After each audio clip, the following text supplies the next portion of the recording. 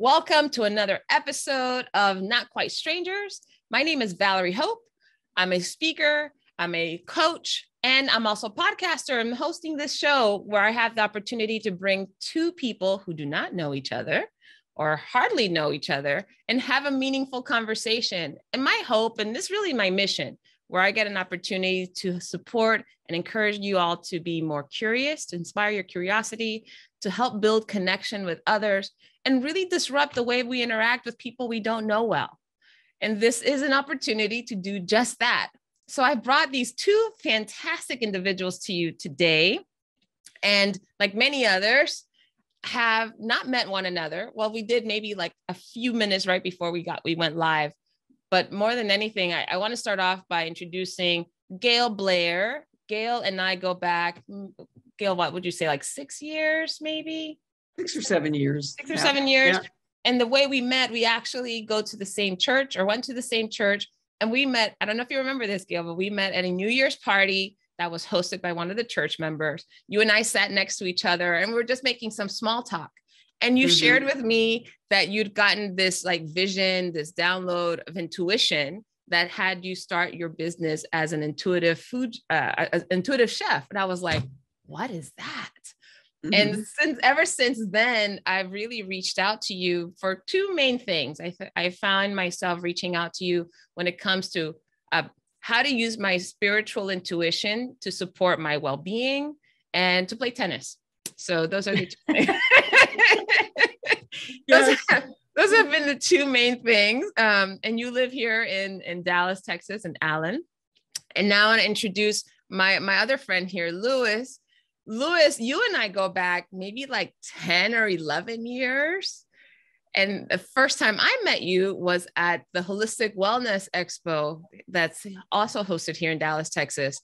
And you have absolutely revolutionized my nutrition and how my body works. I've learned so much from you because primarily you have confirmed for me why I didn't like eating eggs when I was a kid, Dad, because I am sensitive to those. And also the sensitivities, that you found in some of the nutrition testing that you did. And then beyond that, we've become great friends over the years, and you have been a really great source of laughter and adventure and education in my life. So thank the two of you for saying yes, for keeping me alive. Basically, you have kept me living and entertained. Welcome to the show. Thank you, Valerie. I like to start off by asking my guests, why did you say yes? I know we're all friends and stuff, but why did you say yes to be on a podcast with a complete stranger? Who do you want to answer first? Whoever has an answer, go for it. You've already made the first thing. Made the first move, yes. Well, I would say yes to you about anything probably because I trust you, and so, yeah, that's why I would say yes.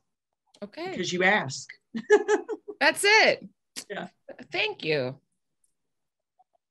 I said yes because I felt a lot of pressure from you. I felt awkward saying no. So I'm here not because I want to be. Under duress. Duress. A lot of pressure. No. Yeah.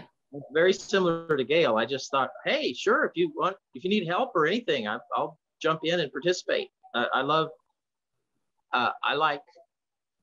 one of the things that this COVID thing has done is it's made my ability to just go out and speak to people and say, hi, I exist. Not as many people are wanting me to go, hey, come to our corporate headquarters and do a talk. So it's just another way.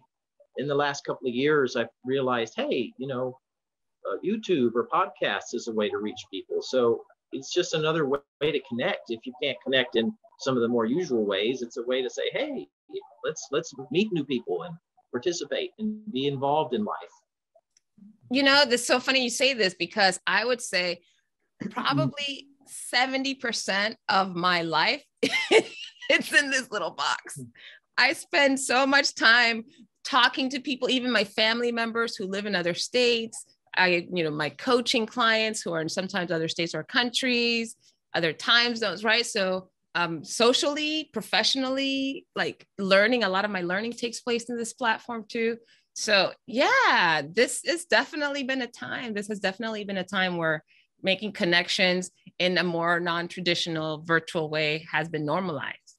Yeah. So this is normal. This is normal. So that was my first question, is why you said yes. My second question is, now I mentioned that the two of you have kept me alive and healthy for the last at least 10, 11-ish years. And I'm curious about, what is it about taking care of people that inspired you all to do the work that you do? Go ahead, Doc. I was lost in college and didn't know what I wanted to do. And until I got the idea that I might be involved in healthcare, because the idea of just helping people kind of seemed to light me up. And although healthcare classes are typically kind of thought of as hard, I was so enthusiastic about the idea of just helping people that my grades shot up because I was interested. So I think I just really get a kick out of encouraging people. And I'm really blessed to have a job that I like, and that, of course, having some money is one of the basics of the job. But the other thing is, it's a real blessing if you can do something you like. And I love helping people and seeing people get better. And I couldn't think of a more rewarding job than that. So I kind of forgot what the question was, and I'm rambling. But no, that was it. Yeah, that what attracted you to helping people and why you chose to do it in your job. So, Louis, you might want to share what exactly do you do, in case people are wondering what kind of medicine or what kind of healthcare do you do? What is that? How would you describe it? Don't know. No, I'm a chiropractor by degree, but more what I do is nutritional work with people, and I just help people find out. I try to be a troubleshooter for what's behind health problems. So I try to find out if there's any food allergies that are contributing to inflammation. Is there an infection that someone has missed? Let's identify it. Is there any toxins that have built up over time that we need to detox? Are there any organs that are hungry for some nutritional support, that if you give that nutritional support, that the organ starts to work better? So I'm just all about the kind of natural medicine and diet, and trying to stay as prescription drug free as possible and enjoy life. And but I would also say one caveat is, half of what I do is not nutrition. Half of what I do is calming people down. What do you mean? People come in thinking they have cancer and it's actually air allergies, or they've gotten on Google, and they go to the most interesting sounding thing on Google, which is the scariest thing. And then they've diagnosed themselves into a panic. And so I have to say, no, it's probably not that. Let's all take a breath and calm down, and let's find something that will get you feeling better. And people want to have their kind of handheld a little bit and take a breath and calm down. So I think that's a big part of care, is not just being clinically good, but you have to kind of help people's emotional state change. You have to listen to them, get them out of panic, and get them laughing a little bit, and then also do good work. That's so interesting. You say diagnose themselves into panic, diagnose ourselves into fear, which is actually the complete opposite of what you do. So can you share a little bit about what drives you to care for people in the way that you do, and tell us what you do in case people need a little bit of clarity? I would say that this drive to help people physically, their health, actually all of it, mental health, physical health, was from my mother. She died at 57 years old. Probably one of the most unhappy people I've ever known. And, died unhappy, died after a fourth heart attack, so that was very early. So I made a connection really early on that, the doctor, the cardiologist that tried to save her life, said what really killed her, we thought it was this thing called Prince Metal's pectoris angina, which come to find out is not that uncommon now, but they didn't know that back then. And they didn't really have they didn't know why the arteries were just constricting, healthy arteries constricting. And then they would cause, this angina thing. Well, over the years, her arteries became clogged. And so then you have that little constriction going on. You have the clogged artery and, you got a perfect storm. And so basically the cardiologist told me after she died that it was her diet that actually led to this thing that she had is pretty benign unless you have clogged arteries, And that just really hit me. And he said it was her pack of cigarettes a day, her gallon of whole milk every other day, her coffee habit. She didn't eat; she just drank coffee and milk and oat. And basically, that was she didn't eat much, and that he said that's what it was, and that's the connection that I made. And so that was early, in my adult life. And it changed everything. And so everything started going in that direction. And then in end of 2011, I had a big awakening. And, these gifts walked in. And I think it was pretty shortly after or before I met you, actually. Mm-hmm. And actually, I think we're going on year 12 now. But and it started with food and hearing this conversation between food and the body. Literally, I'm hearing it. And the body this conversation is telling me what's going on with the body, where it's going on. And it just has exploded from there. So it was just a physical thing working with the food. And, then I realized everything's energetic, And it's like, wow. So the root of disease, which is the goal, I'm sure it's your goal too, Lewis, is to get to the very root of disease so you can get resolution. So that's what I do. And some of it's physical and some of it's energetic, which is what I call anything you can't see. The reality is it's all energetic.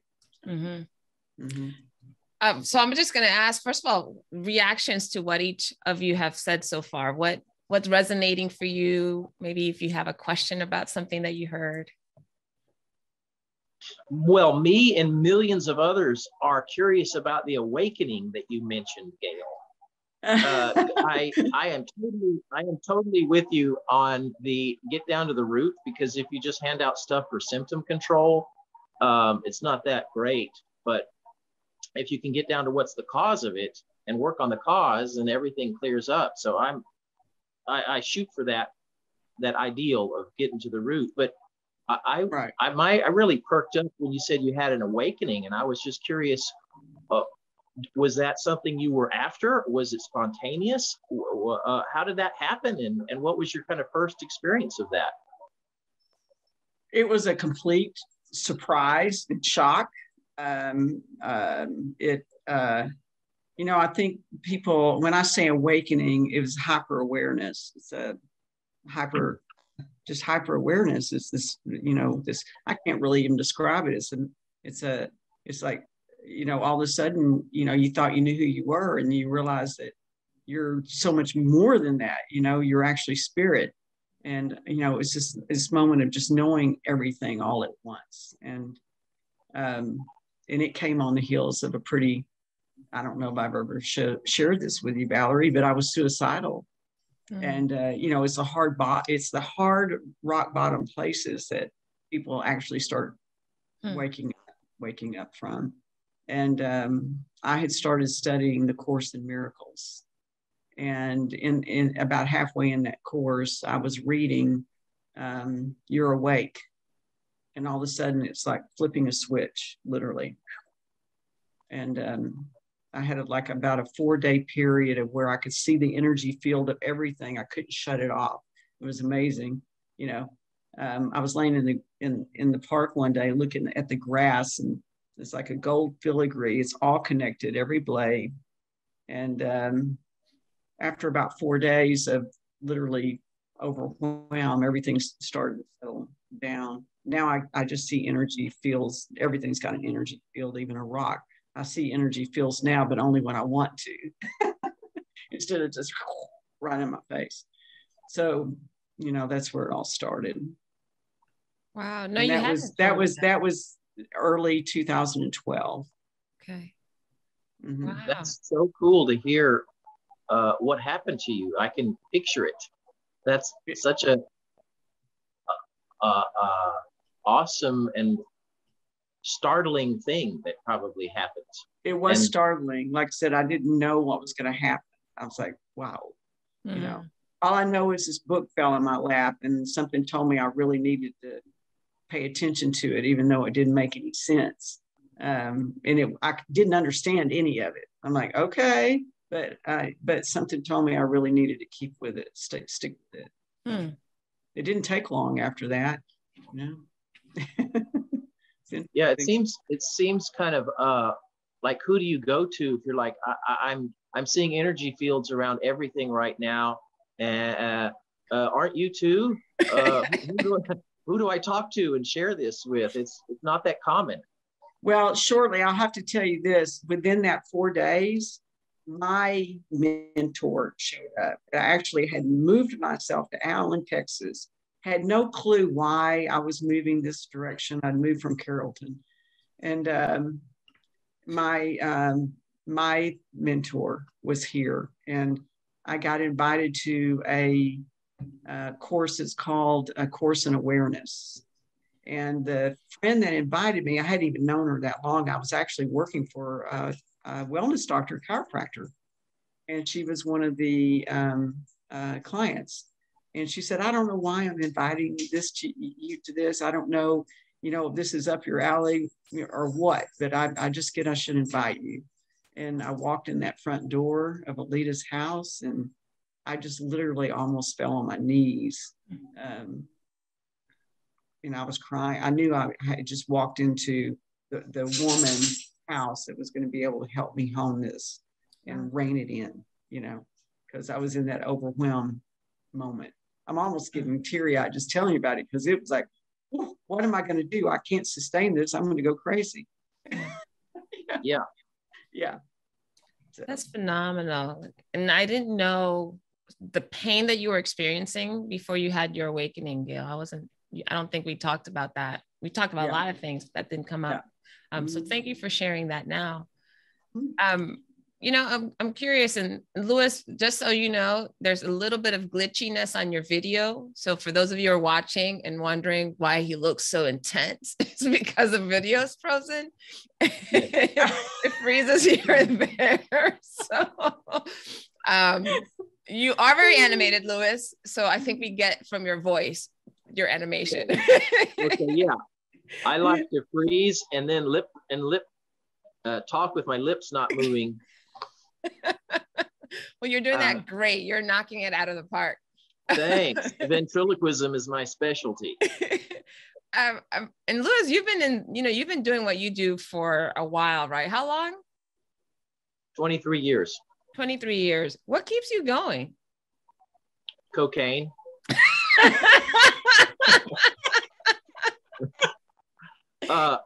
No, just kidding.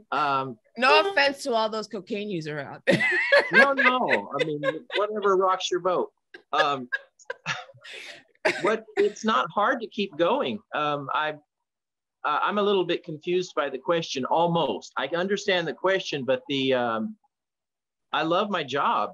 If I won the lottery, I would still want to do this job. I might take a little bit more vacations to.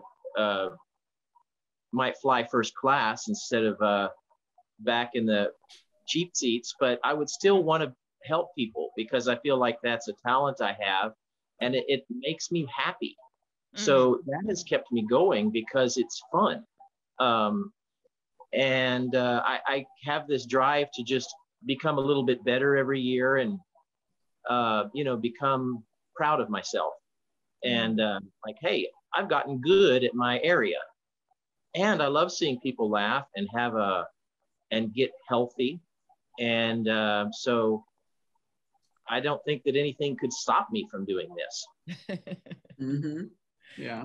Fair enough. No, I can tell, and I'm glad, because then I wouldn't have other, you to keep me alive, which is great.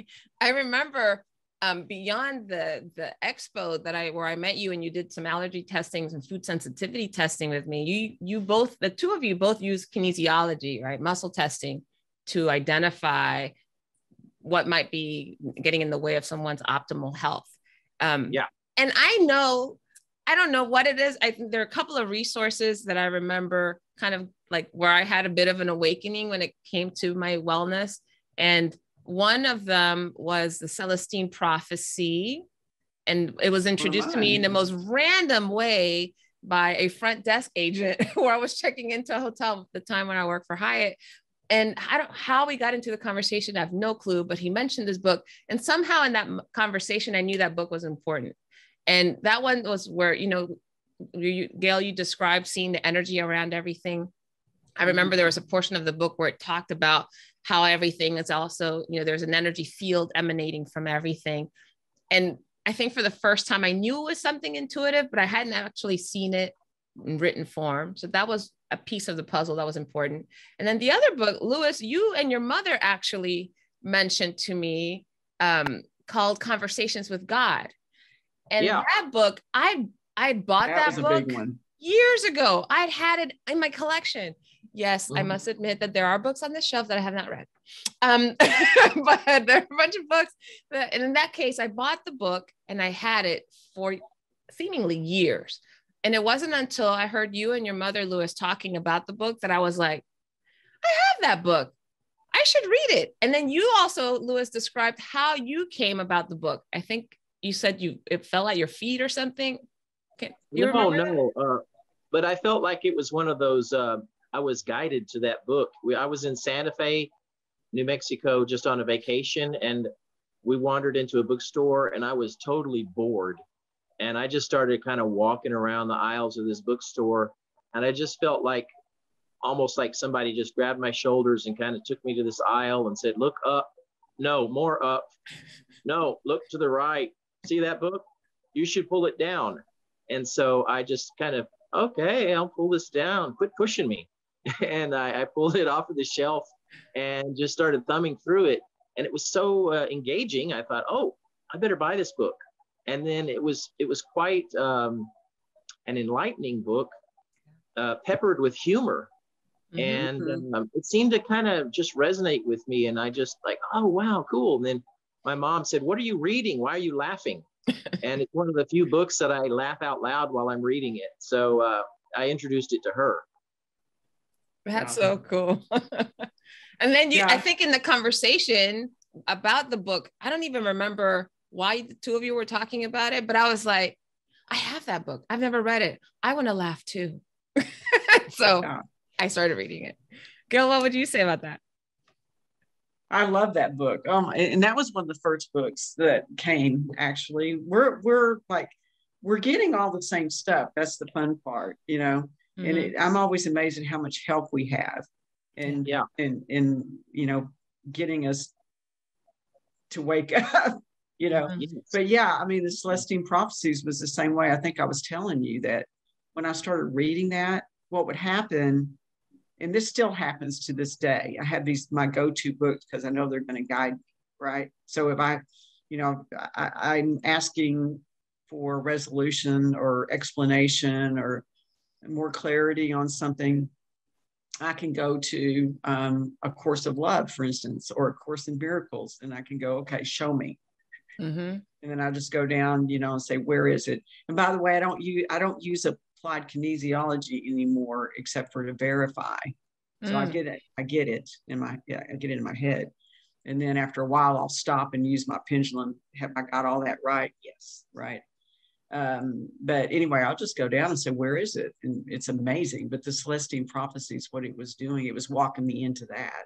Is what it was doing is I would have an experience during the day, and then I'd open the book at night, which I couldn't wait to get back to this book. And I would read about the experience that I had during the day. And I would go, wow, that's great. I mean, it's just a miracle, right? That is really cool. you start opening the doors to these things, and then you step through, and then you can't put it back in the box. Mm-hmm. It just keeps going from there. No, it's pretty awesome. Yeah. Louis, I think you're trying to show us something, but since you're frozen, it's hard. Oh, is that your pendulum? Yeah.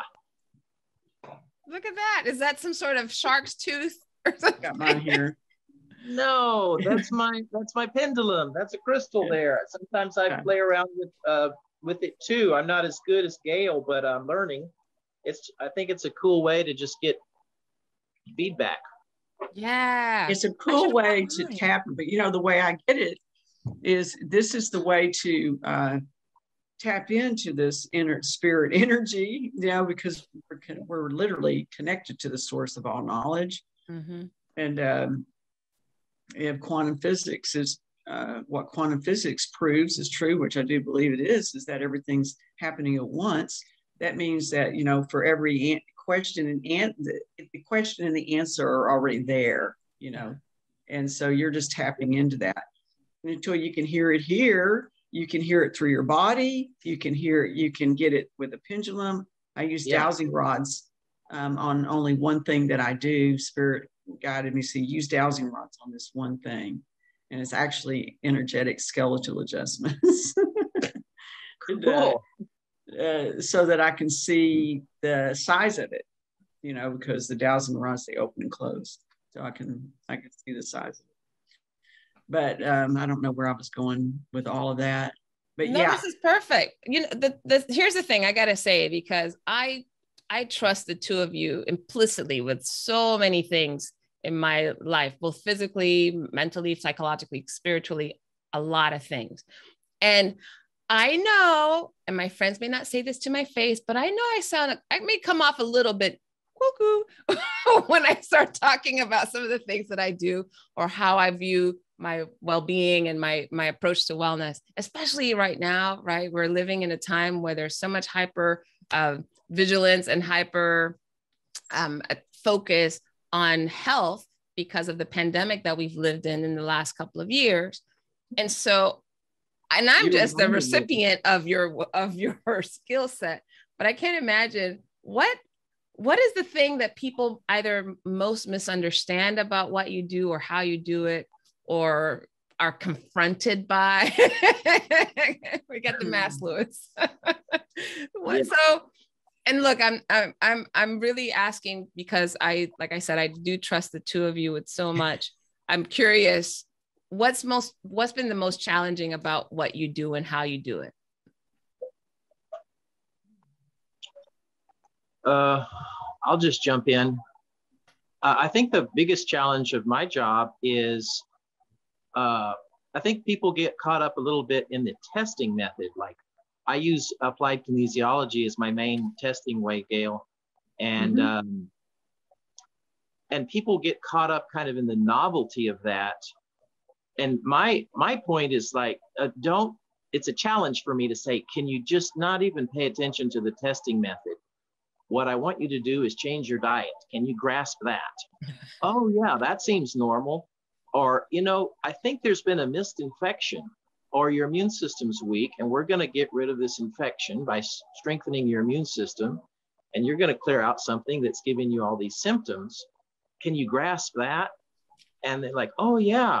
But people seem to be like, oh, you pushed on the arm. That's so weird. And wow, and this is so odd. But we're just trying to find a cause of your discomfort. And I think that using this testing method is really accurate. It's a little odd, but it's going to get down more towards the cause of why you're feeling bad. Or maybe it's an emotional thing, or maybe it's a structural thing. But if we can get down to the cause of it and work on that, people feel better. And then I have to coach people. You can, but I would rather you not run out and say, you should go see this doctor. He's going to push on your arm and he's kind of weird, because that doesn't usually go over well. And people are shy then to come see me because I sound like a psycho. But if people would just say, go see this guy, he really figured out what my problem was, that sounds better. So that's kind of one of the challenges, is like getting people to kind of understand what this is all about. And the testing method is just a very small piece of it. So that's kind of one of the things that I work with on a daily basis. Right. How about you, Gail? Okay, so ask the question again. Yeah, what do people misunderstand, or what's challenging about what you do or how you do it, to either you or for others? Well, one of the things that's most challenging to me is staying out of my head and not worrying about what people think, you know. And so I understood fairly early on, you know, Spirit said, you know, if you're getting this, it means it's for you to share with me. If you're not getting it, it means that, you know, whatever you're getting is trust it and share it. Because some of the stuff I'd go, you want me to say what? You want me to say what? You know, this person's going to think I'm Looney Tunes. But I trust it. And I'm like, okay. And it's never failed, you know. So the hardest part was getting out of my own way and just letting it, you know, what I was getting, sharing it with them. And then, you know, I have a lot of I call mainstream clients now. Okay. These are people that are not into woo-woo, you know, is what people want to call it or whatever. But everybody's referred. And so they're referred by people that have been really, really helped. And so they're willing, you know, to say, okay, I'm going to put aside what I know and let me just jump into something that's really outside of the box. So I don't really, you know, the people are pretty open when I get to them, but it, you know, open to doing something outside the box, but they can also at the same time be extremely resistant. You know, I work with a lot of doctors, and I've got a lot of psychiatrists and therapists and people like that. And they can be so entrenched and trained in one modality that it's hard to, you know, for them to get their brain out of it, you know, because that's what you have to do, is kind of have to get out of it, you know, just kind of let go of that's what I have to do. I have to let go of what I know to know, right? Yeah. Gotta let go of what you know to know. That's really yeah, that's profound. Okay, I think, go ahead, Lewis. I was just going to add a little point that was a really cool point you made, Gail, about kind of let go of something to learn something. What I struggle with when I'm testing people with applied kinesiology, not exactly struggle, but I have to kind of keep my awareness on not caring too much, because if I care too much, I might try to be anticipating what the answer is. Right. And answers come left or right or up or down, and they don't always make sense. Right. And if I'm not open, or if I'm slightly prejudiced, I may be influencing my ability to hear it or skewing things up. So I try to remain neutral and open to what's going to show up. And then usually that's the right answer. Right. When I'm in a kind of neutral, I care about the person, but I don't know what to expect the answer will be.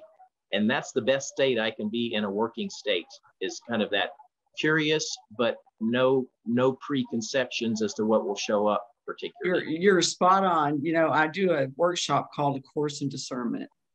And, you know, my goal now is for everybody to walk into their inborn guidance, because we all have it. But like I said, you got to get your knowing out of the way. So in the workshop, I take people into that void where they don't know the answer. And there's practices that you can do to hone that skill. It's easy for me because I work with people remotely all over the world now.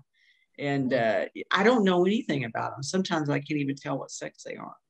And so I'm in that void on a daily basis.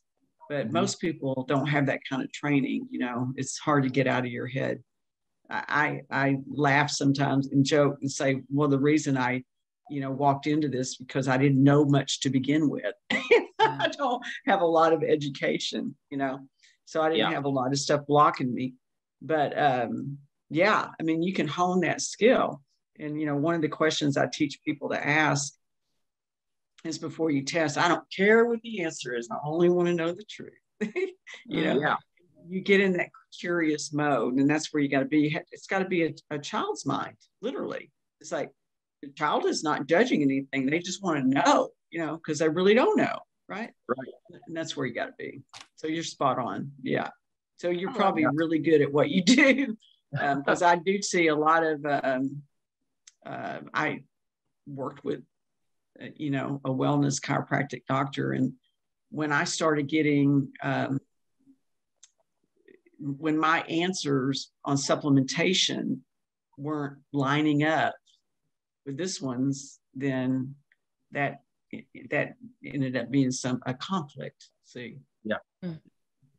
What's really interesting? I'm thinking about, so Hay House is the publishing company that produce, works by like Wayne Dyer and Louise Hay was the founder.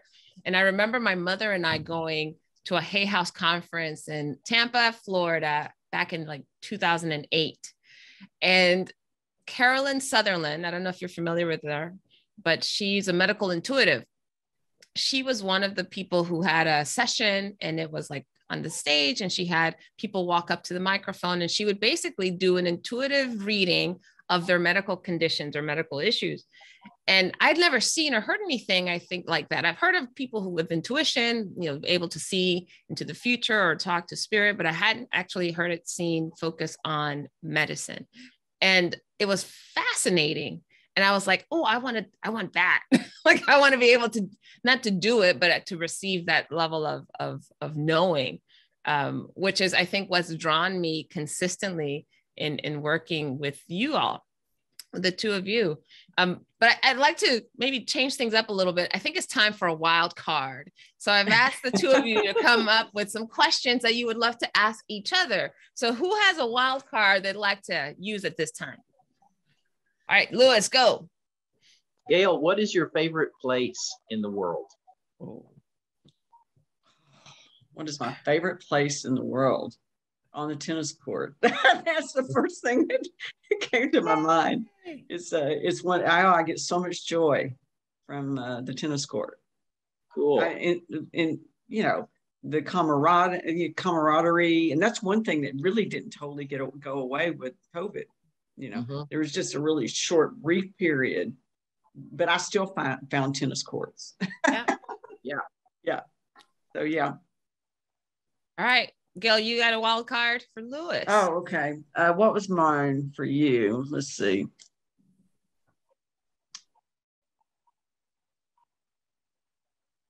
What was the risk you took that most changed your life? Oh, I have to think. That's I think probably going into this profession, my dad is a medical doctor. So my dad said, hey, you've got to be a lawyer, engineer, or a medical doctor, because then those jobs are very stable and you can provide for yourself. And I took a big risk kind of not following those big three choices. And so I'll be a chiropractor, which was, different. And then I got interested in the applied kinesiology while I was in school. And I took a risk in going to the class and, being labeled as different and weird and woo-woo. And so that was a very big risk, with being the chance of like just being labeled as too different. And but it's made all the difference in the world, and the payoff is huge. I love my work. I help a lot of people. I work for myself. I don't feel like I'm part of the system or working for the man. And I can kind of control the mood of my office. I can control it, and I have this wonderful tool. And so the reward was just gigantic. Yeah. Although the risk was there of like, I might be labeled as a black sheep. Now I'm like, great, I'm a black sheep. Yes, I love it. So I'm much more comfortable. People say, I went to my real doctor. I used to be so offended. I'm a doctor. And then I went to my real doctor. Well, you know what I mean, medical doctor. And I'm like, now it just doesn't bother me. And they say, I call you my voodoo doctor. And I go, awesome. I love it. I love it. You're my witch doctor. And I love it. I I know how to say love that it. in Spanish. So now I own it and I'm El comfortable brujo. with being different. So that what was does a big your risk. family think about it now? Well, my dad now comes by for checkups and he's the medical Yay. doctor, Yeah. and my mom. And it's just kind of like, yeah, well, of course, that's what you do. But, there was a break-in period of like, you're insane. And we pray for you and hope you come back to your senses. And Right. now it's like, of course, he does this cool, crazy stuff and he figures stuff out. And I wouldn't have it any other way. And my family's very supportive. But in the beginning, it was like, what are you talking about? Yeah. So mine's the same way in the beginning. And now I'm their go-to. My 90-year-old dad is asking me yesterday, well, your sister and her husband tested positive for COVID. Can you verify that? yeah. Yeah. And, you should call and talk to her. And, yeah. So I love that. It's so interesting. The two questions you both ask each other, I find resonate with me because number one, you both know I love tennis too. It's been a sport that's brought me a lot of joy. To your point, Gail, it's the camaraderie, is the play, right? And the location, the exercise. Oh yeah, that's right. That's exercise, right. Exercise. There's so much of it that I enjoyed. I remember a few years ago, I had torn meniscus, both knees. Ooh. Yeah, on both knees. And it was achy and swollen and painful. And I did go to a real doctor, an orthopedic surgeon. Ouch. And by the way, I should have said at the beginning, any medical advice dispensed by the podcast is Valerie Hope is not liable. Just grain of salt. Oh, follow your spirit. Oh my goodness, doctors have their place. Follow your spirit. Yeah. But it was funny because I went to this orthopedic surgeon and did the whole MRI, the whole 9 yards, both torn meniscus. What he told me though is really is degenerative. So even if you do the surgery, there's maybe, there's a 30% chance that it will be successful. You will continue to degenerate in that area. And yay. I was like, yay, okay, what am I supposed to do? So he did recommend that I lose weight so that would lessen the amount of pressure that I put on my knees. I'm like, all right, got it. But then I'm like, but I still want to play. Like, I don't want surgery. So what alternatives do I have? And because I've been exposed to so many of the things that we've already talked about, I think I went to you first, Louis, and I was like, okay, is there anything I can do? And you provided me with some great nutrition to make sure that the cartilage and the bones and everything was strong. And then I also, at our church at the time, we were doing the healing, what was that called, Gail? The not healing circle. Shoot, I forget the name. Sacred healing circle. Yeah, sacred healing. Yeah. Mm-hmm. Sacred healing, which essentially is like energy medicine, right? Like a Reiki session, so to speak, 2 different people meditating and then running their hands over the body. Well, I had one of those sessions and I shared, I have torn meniscus in my knees. I'm not able to play tennis and I'd love to go back to playing. I'd love to have the mobility. And I did an hour-long session. There was a point in the session though, that I remember, I was also in this meditative state, but I remember it felt like I had thousands of hands on my skin, nothing invasive, just like angel hands, like I like to call them. And I started to cry because I just felt in that moment so much love and care. And it was like, we got you, we're good. And from that moment on, and obviously following the recommendations the 2 of you have given me throughout, this is probably been 6 years now or so. I play tennis weekly, twice a week sometimes, and I've had no issues. When I do find there's any kind of swelling or any kind of irritation in my knee, I know it's nutrition based. And so now I know to look for certain signs because I've been taught by the 2 of you so well. But I share all this because I think I've learned to note that there's so much out there, right? That we know, And there's so much that we don't know. And I am now much more keen on exploring the stuff that I don't know and that I don't know. and I love that the two of you are so committed to bringing that to light for other people, because it makes a difference. So if nothing else, this was like a little plug for what Gail and Lewis bring. So if you're interested, and I'll make sure to put your contact information and stuff in the link. So anyways, that's what I wanted to share. Let's go for another wild card round. Other question? Unless you want to respond to anything I said. Well, I just wanted to say this, a big aha that I got, and that was actually, probably one of my questions is, I've got a book coming out, and it's in the way it's just basically a journey that took me along unknowingly, and then when I got to the seventh aha, it's called the 7 Missing Links to Abundant and Sustainable Health. And the seventh aha is that we're not governed by the laws of Mother Nature. We're governed by the laws of the universe, because we're spirit, right? So we're spirit, and the physical body is energy, and so that changed everything. And that's why you were able to have the experience that you had in that healing, is because your body responded to your spirit. And your spirit guide, your helpers, and basically that's where I was going with that, is the body is an amazing conduit. It's a conduit for spirit, telling us, not just what's going on physically, but it's also telling us, what's going on, what we're thinking. Our body is responding. It's not a creator. We're the creator, and it's responding to our creations, right? And so you learn how to get those messages and translate them, and then make the corrections, whether it be, energy you can't see, like your emotions, like your thinking. Your emotions, a guide to your thinking, right? So your body, your emotions are either telling you that what you're thinking or doing is out of alignment with health and happiness. That's the basic message. Alignment is key. Yeah. The mind has to, I don't care what you eat. If your mind is not in alignment with health, you're not going to have it.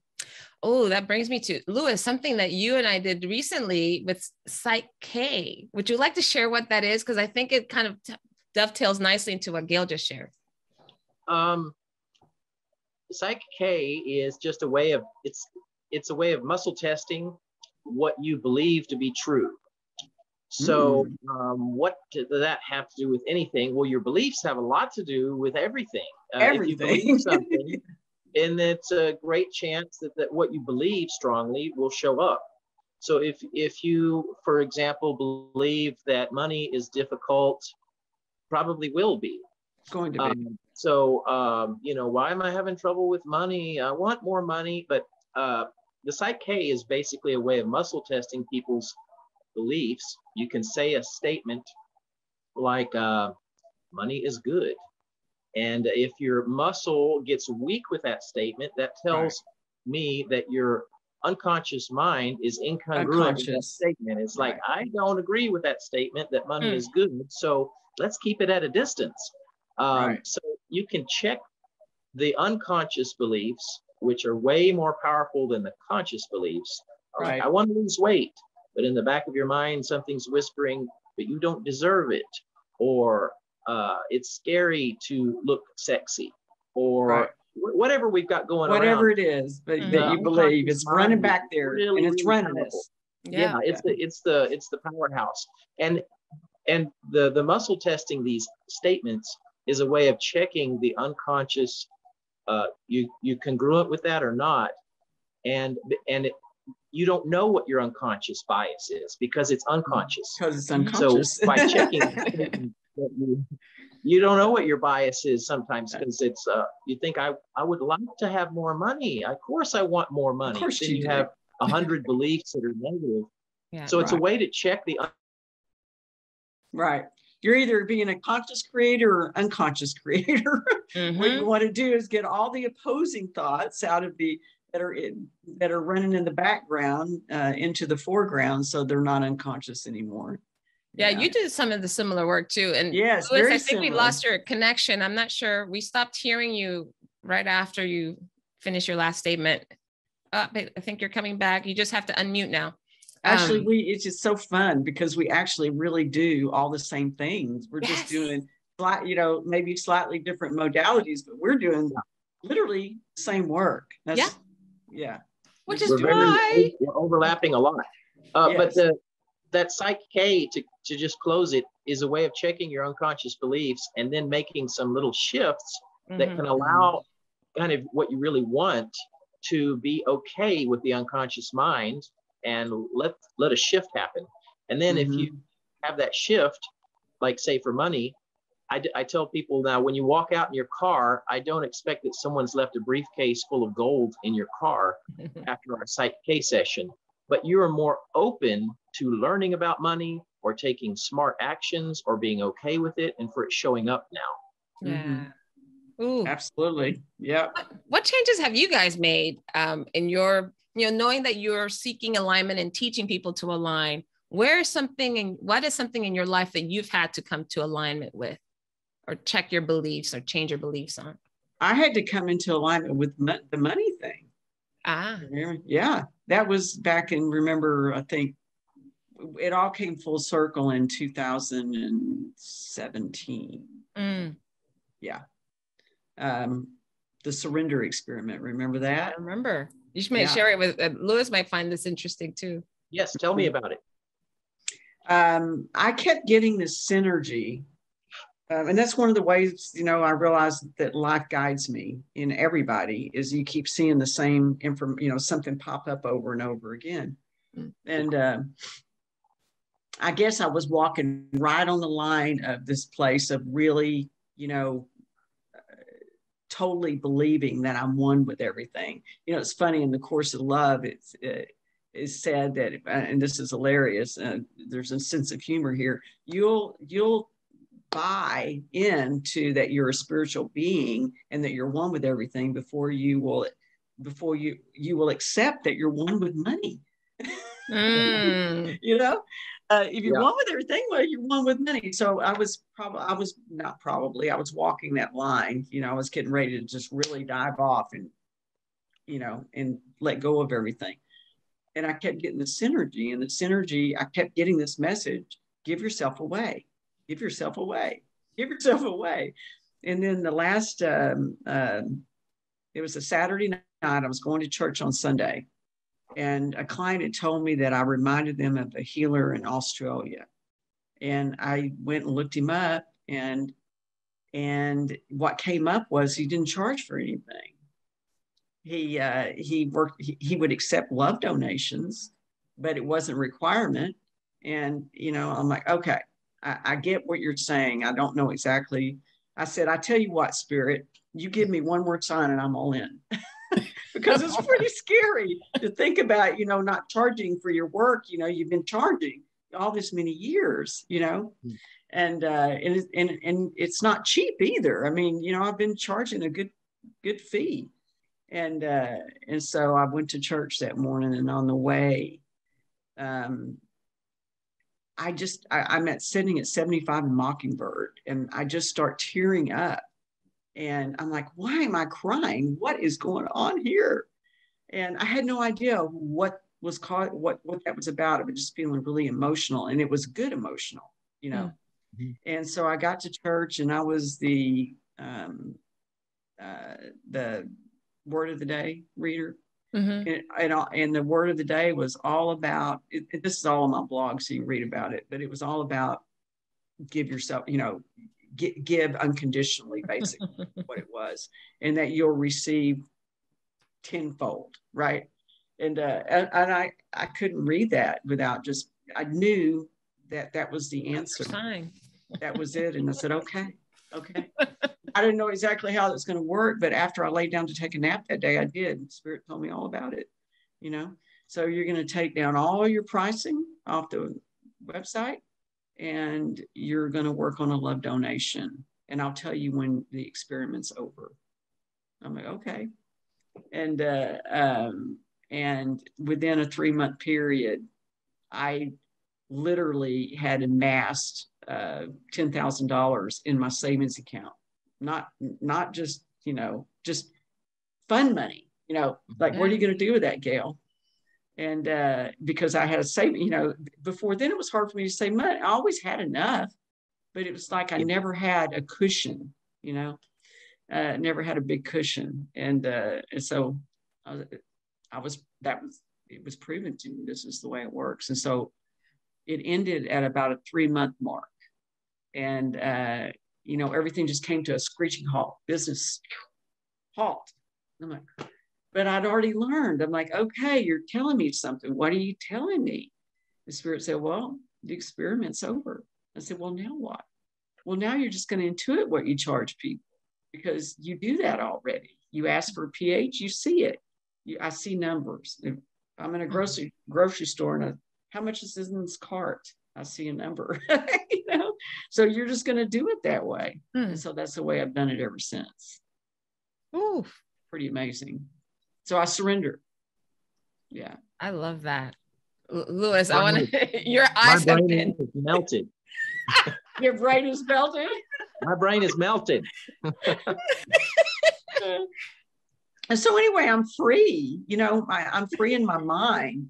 That's what, Spirit was teaching me is let go of what you think and just be guided and it will all work out. And it has, and it continues to. It's amazing. Yeah. You're doing like the Matrix stuff.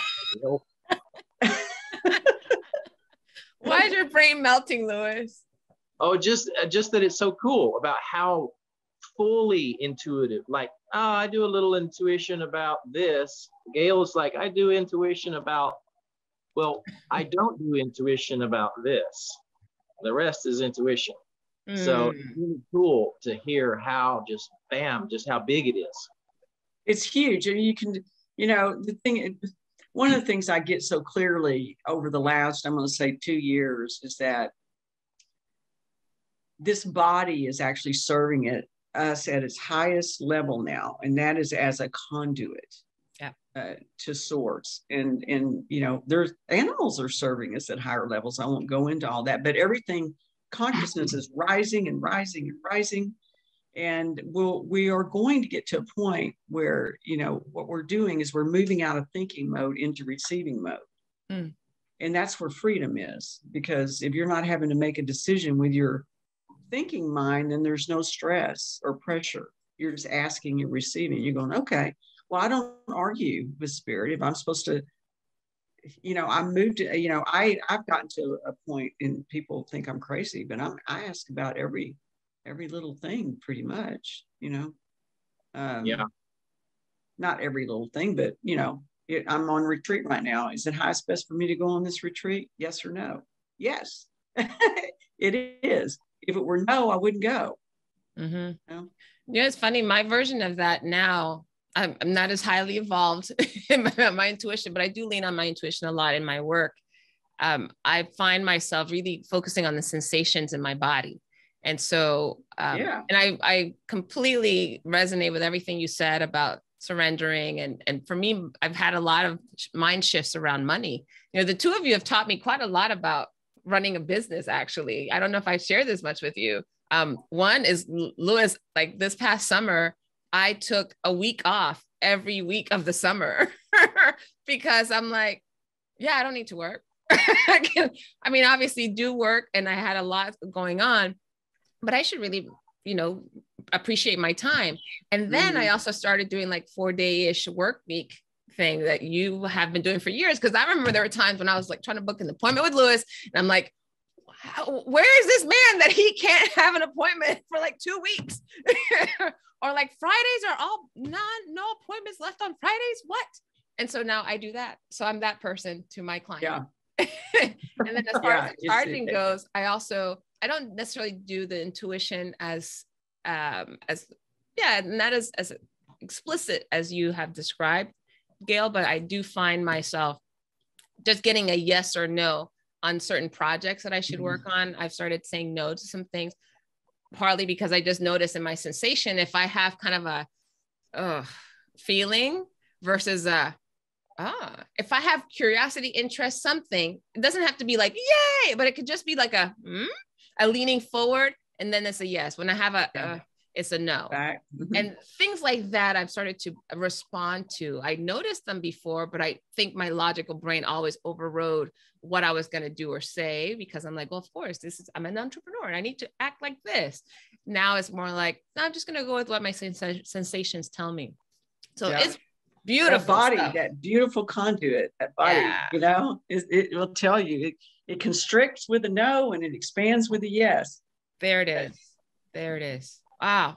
Man, you know, I could talk with you guys for days, literally. I'm curious, as we are wrapping up this experience of meeting a stranger and having this conversation on the podcast.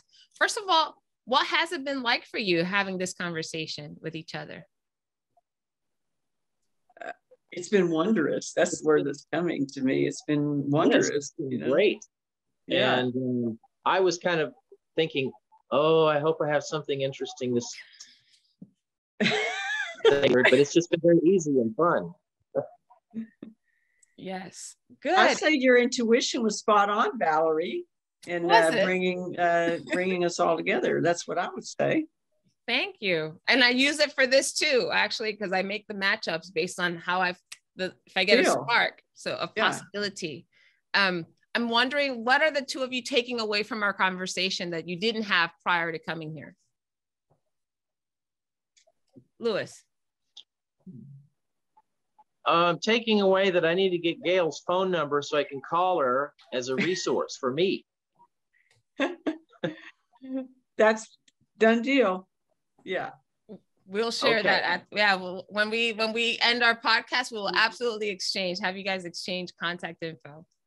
And vice versa. Yeah, and just in addition to that, just like, Course in Miracles, the Celestine Prophecy, and just the general thing that you're walking down the street and you think, I've got all this weird stuff going on, and then you don't realize that person is very similar to me.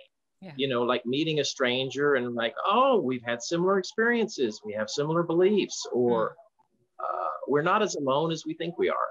Yeah. Right. I'm always, I'm not totally surprised because this happens a lot, but I'm always still in awe when I watch how the universe puts things together. Yeah. Yes. So I'm really like, wow. And it's so, and I appreciate you guys saying that, because I forget, this is my nature to connect people and to draw out in conversation like this, but I forget how meaningful it is. Not just how meaningful, but how special it is to have the intuition, know who to bring together and what kind of conversation might be inspired because of it, but then also the impact. And this is a great reminder of why I love doing what I do. I mean, I get to bring some of my vehicle. I call this my vehicle for my mission, really. And the vehicle could be upgraded anytime. So I may not do this for 20 years, but for right now, I love to speak. I love to ask questions, and I love to, connect to different people, and boom, I get to do it for fun right here. So I'm so grateful for the two of you having said yes, sharing so much of your wisdom, your insight, your expertise. I can't wait to see the impact that you have on the communities that you serve, and whoever else is out there that might be needing to have a conversation with someone with your skills and your insights. Fantastic. Any final words before we wrap up? I've been wanting to have you ask that question so I could interject this one last thing. It was the psych the psych case stuff. I will often go through a series of questions, like someone wants to do something, like I want more money, or I want to find a romantic partner, or something, and we'll do these statements out loud to check the beliefs on the stuff, and it's quite cool. It goes back to Gail's point about all stuff's energy, and thoughts are energetic and beliefs are energetic. But it's interesting, like a lot, I want more money, but invariably the thing that's holding back the money is, do you love yourself? And that fails. Yeah. Good luck with money. Yeah. Good luck with money. Or Good luck with money, good luck with romance, good luck with your weight, good luck with anything. It's like, do you, like, I want a romantic partner.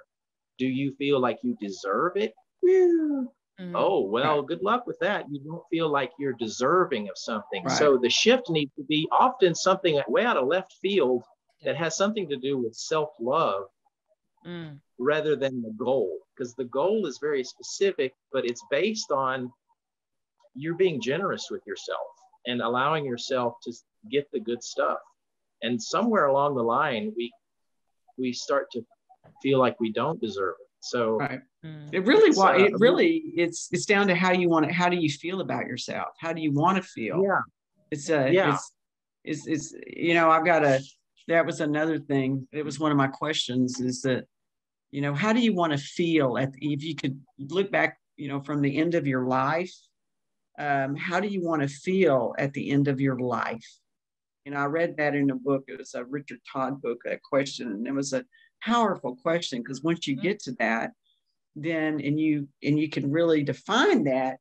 And I know this from my own experience, then life will start lining up with it, So how do you want to feel? That's the more important than what do you want, because what you want is a feeling. Well, I think we should honor your question by answer. Lewis, how do you want to feel at the end of your life? Well, I'll answer that question and I'll be our final, I'll wrap up. You're answering the question or what? All three of us. How do you want to feel at the end of your life? I want to feel surprised that my life just ended. Like, ooh, I don't want to know that death was coming. You don't want to know. I want to be like, oh, knocking on the pearly gates. What happened? But also, I guess if I had to look back in like a retrospective, I would like to feel like I contributed to, I had some fun and saw the planet. The planet is so beautiful, but I would like to have a sensation that I accomplished something, meaning that I helped raise up my area, helped raise up the Dallas area or the world, make a contribution. That's what I would like to see. Yeah, I did something good. Yeah. Mine's very similar. The two words that flew in were full and fulfilled. Yeah. That's what came in. I'm like, ooh, I like that. Yeah. And I am full and fulfilled. I love that. I'm going to borrow one of those. And also fulfilled came up for me, fulfilled and joyful. And I think, I tried to integrate and connect to joy is the name of my business, but there's a, on my mantle, there's a little frame with the word joy in Hindi, because I was a guest at a wedding, a friend of mine who is from India, and I was assigned to the joy table. Each table had a different frame with a different word, like love and joy and etc. And I was just like, this is actually for me. This was my parting gift. So thank you, Abhijit and Lindsay, for the parting gift that no one else got. But thank you both so very much. This has been really a treat to not only introduce each other, but also to hear about all the wonderful things that you all are up to. I will make sure that in the show notes, people can find you, so they'll have your contact information, websites, etc. And for those of you who are listening to this, if you've been touched, moved, inspired, or anything that was said resonated, make sure that you like us in the podcast platform that you use, or give us a thumbs up, or rate us a high number, or put a comment down. Like, let people know what you got from this conversation. Let me know, let Gail and Lewis know what you got from it. This was so, so cool. Thank to the two of you again. Have a wonderful rest of the day, everybody. Thank you for joining us. Bye. Bye. Thank you. You've been listening to the podcast Not Quite Strangers. Be sure to subscribe or follow on your favorite video or podcast platform. And for more information and content, go to notquitestrangers.com. See you next time.